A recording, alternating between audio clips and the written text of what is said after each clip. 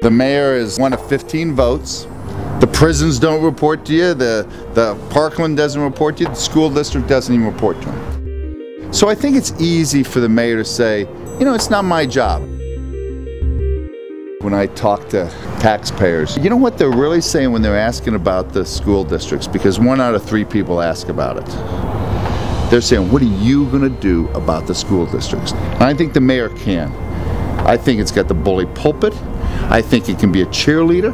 It can shine its light on excellence. It can be a sales and marketing person for this school district.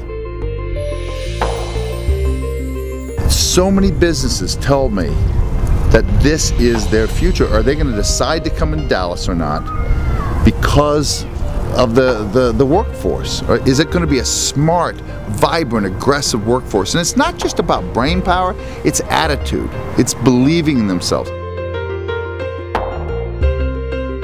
I think the mayor can rally thousands, tens of thousands of people that want to help leverage all that talent, all that money, all those best practices. That's what we did with the homeless effort.